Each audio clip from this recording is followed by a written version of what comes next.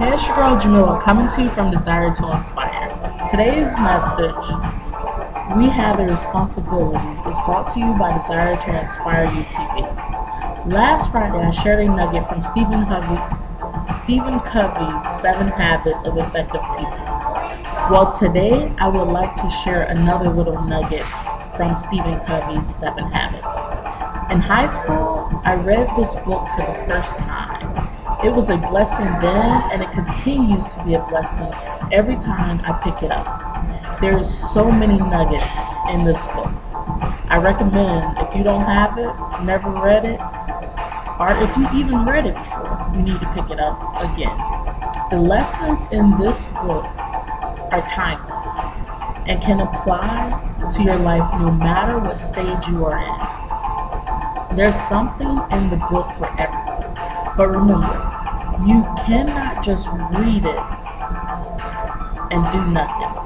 If you want results, that takes actions. So you learn it, teach it, and do it. Today's message comes from one line in the audio that was so powerful to me, like I had to pause the audio to really think about what it said. Stephen Covey said, look at the word responsibility.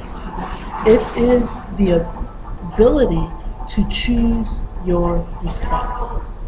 Man, when he broke it down like that, I was blown away. I literally was blown away. No matter what happens in life, we have a responsibility. Good things or bad things, we still have a responsibility.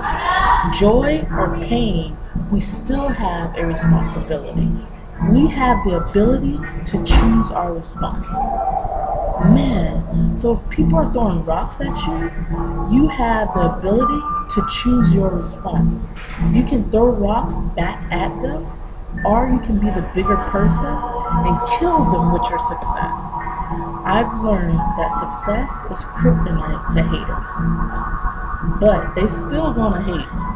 But remember, we have a responsibility. So let them hate. You keep using your ability to choose your response.